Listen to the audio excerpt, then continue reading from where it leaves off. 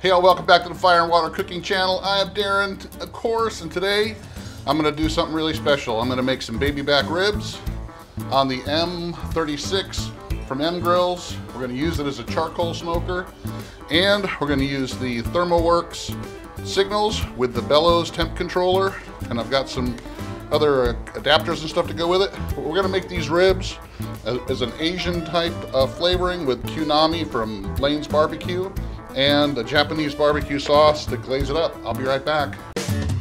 Smoking, grilling, getting hot and hotter, sous vide and chilling from fire and water.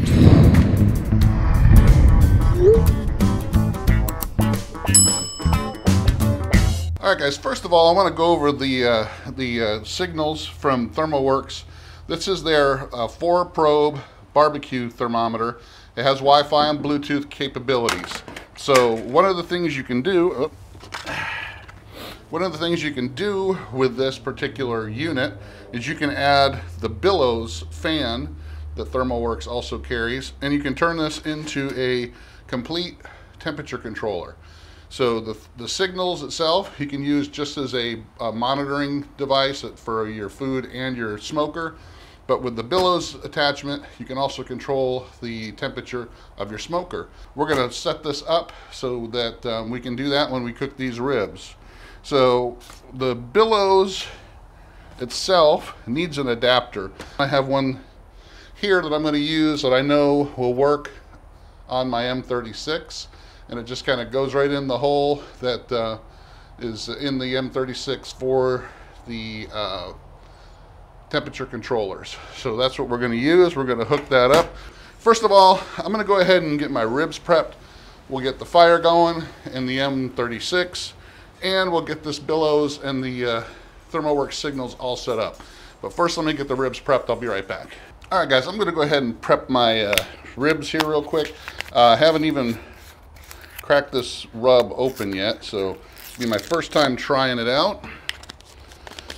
But I've already removed the membrane from the back of these baby backs, so you can leave it on or you can take it off. I prefer to take it off just because I don't like biting into that. And this will actually, if you remove the membrane, it will let some of that rub penetrate into that meat on the back side of the rib.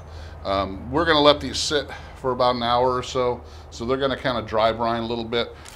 You can put mustard on your ribs if you want. I don't. I usually just spritz a little water. You can use some apple cider vinegar or apple juice or whatever you prefer. People use different things, but mustard's not something I use. It doesn't add any flavor to the ribs, and it doesn't really add any texture or anything that I've ever known, and it's a waste of mustard. I just add a little bit of moisture just so the rub will stick a little bit better, and then I'm going to put a good amount of this rub. This is Q-Nami from Lane's Barbecue in Georgia. Just a good amount on both sides.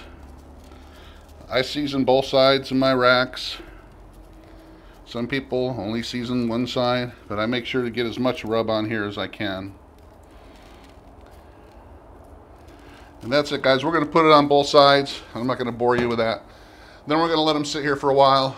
Then I'm going to go get my charcoal started on my M36 mother of all grills from M Grills. I'll be right back. All right, guys, I'm going to show you how I'm going to set up the vent in the fan here and the vent door. So there's a little hole right under the lever for the vents that you take out and put back in if you're not using the temp controller, and the adapter fits right into that hole. You also want to make sure you close your vents all the way when you're using the temp controller, because you want the temp controller to control all the air going into the fire pit.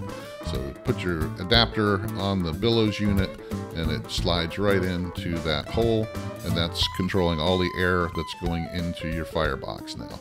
So we're going to go ahead and hook up the Billows fan to the Thermoworks Signals. It comes with a little adapter. You plug your fan into one side, the power into another, and then this other cable goes right into your signals, and then it controls the amount of airflow that goes through your smoker to control the temperature. So when you're setting up your signals, I got my food probe in channel number 1, but when you use your fan with it, it's always going to be channel 4, and it's going to, you set your temperature and all that. So now we're going to get our fire going. I'm going to use my grill gun to get a fire going right in the middle of the charcoal pile, and just for about a minute or so to get that going nice and good. Then we're going to put our pecan and cherry wood all around it so we get a nice slow burn when that starts kicking in. Got the pit up to about 220, and we're going to go ahead and put our ribs on, and it should even out in the next 10 or 15 minutes, and we'll be ready to cook. All right, I'll see you. All right, guys, so we're sitting here right, this analog thermometer says we're just over 250. We're at 253, 254 here. And let me tell you what I had to do. The little damper needed to come off of the billows.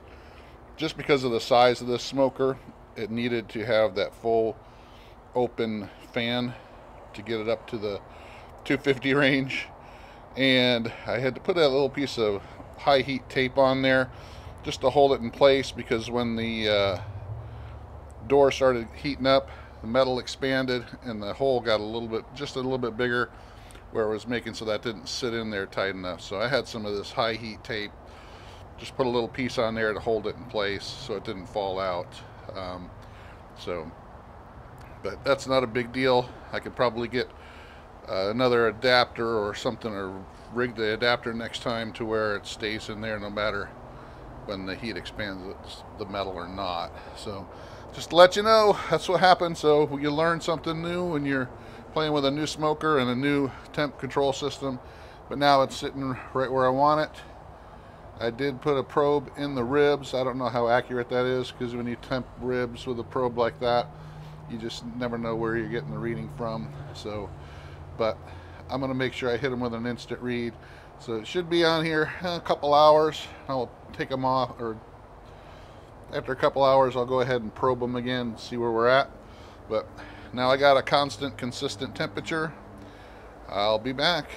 All right, guys, just showing you here the app from the Thermoworks using the billows and the signals here. It's got the internal temperature of the ribs and the temperature of the pit. It's hanging pretty steady there around the 255 range. All right, I'll be back. All right, guys, the internal probe that I got in there for the ribs, it's just over 180. And what I'm going to do is take these off, and we're going to baste them with that Japanese barbecue sauce.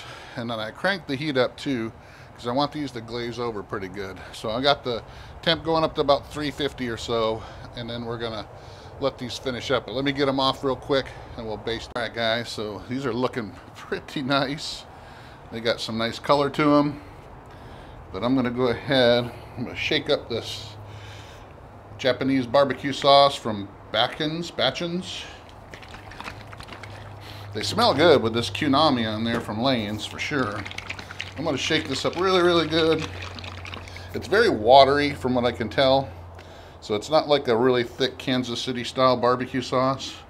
So I'm going to just pour it on here, and then I'm going to hit it with a basting brush just to make sure it gets all over there really good.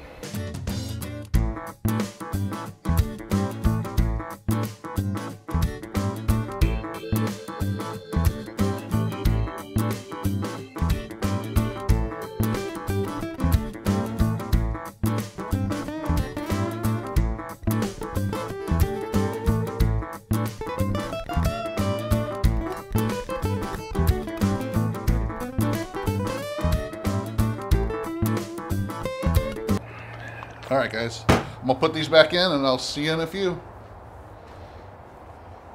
All right, guys, these are done. Check that out. Bachan's Japanese barbecue sauce, Lane's barbecue Q-Nami.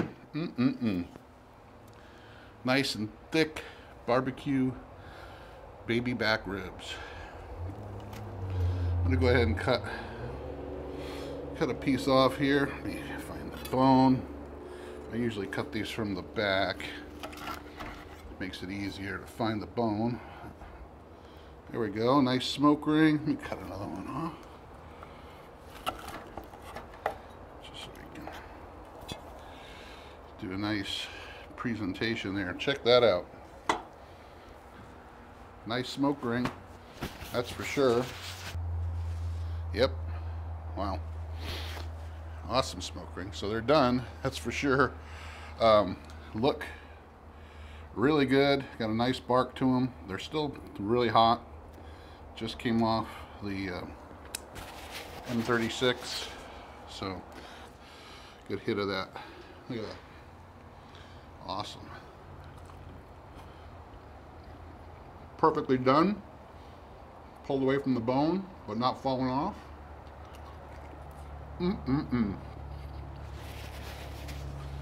Wow. Totally different flavors, guys, than normally. No heavy ketchup-based barbecue sauce or tomato-based.